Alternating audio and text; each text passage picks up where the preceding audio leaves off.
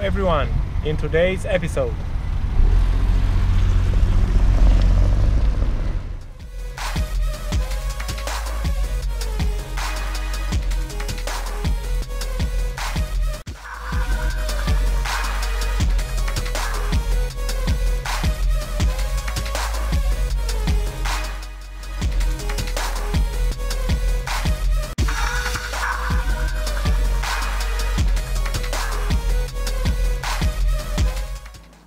Hello everyone, this is a 2019 Ford Transit Courier. It was manufactured from 2014 until today, but since 2018 it received the facelift, big windscreen and a small bonnet. A lot of plastic.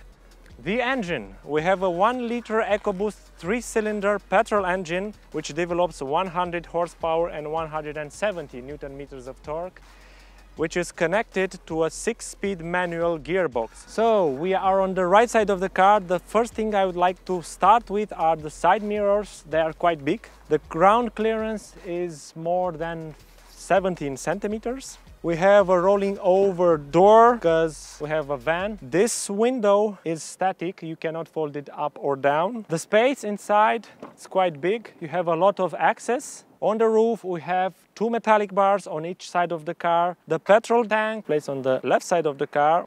So we are at the back side of the car. 2 inscriptions on the right, the Ford logo, and on the left Transit Courier. 2 windows, a van trunk door, and you can open it like this. The trunk capacity is 395 liters. Not so enough, I would say, for a van, but if you fold down, you will get another 300 liters, I think, so a total of almost 700 liters.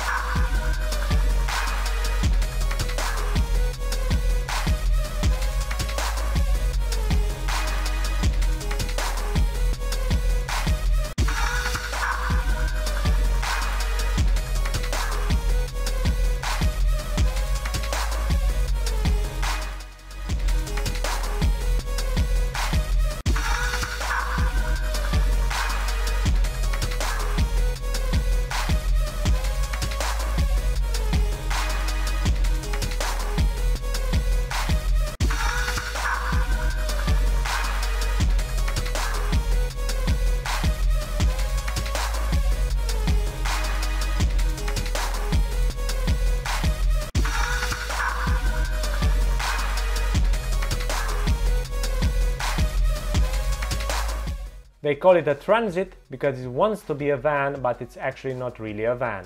I would say it's a Ford Fiesta based van since the original Ford Courier was discontinued in 2002. It is a hatchback derived van.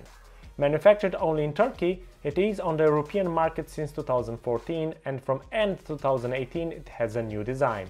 The version that we had on our trip was a 1-liter EcoBoost turbo petrol engine with a manual 6-speed gearbox. Besides that, you don't get too many features, not that you would really need for this type of car. The price for the basic Ambiente model which you had starts from 18,000 euros. More than 1,200 kilometers drove in our trip to Antwerp and Rotterdam. As said, the car has more the characteristics of a van, so driving position is not close to the road. It is comfortable and easy to drive, although you feel the difference of having a tall car. This is not actually so aerodynamic.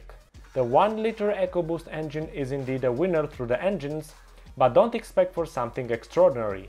I would say it definitely fulfills the expectation you could have from a 1-liter engine. Nothing more besides that. The engine is flexible, the gearbox works smooth. There are many places for depositing things inside the car. Otherwise, yeah, air conditioning, manual parking brake, a small handrest, and that's it. Of course, you can also have it in superior versions like titanium, which can go up to 24,000 euros with a 1.5 TDCI engine and a big navy. but does it make sense?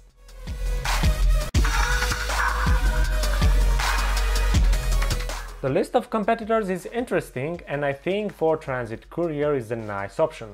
It is cheaper than the Citan and Caddy and better looking than the others, even if it's a little bit more expensive.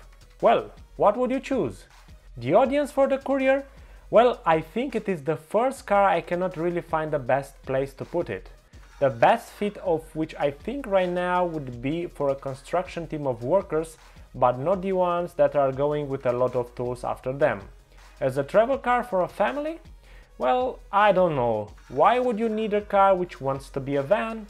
You can buy a SUV or proper van, even if you need more money but would be more appropriate.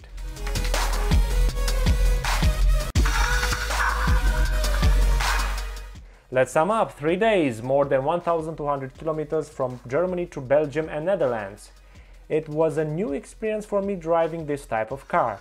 To be honest, I don't see it as a match for a couple and would be tempted to say that most probably you will see this type of car in the construction zones.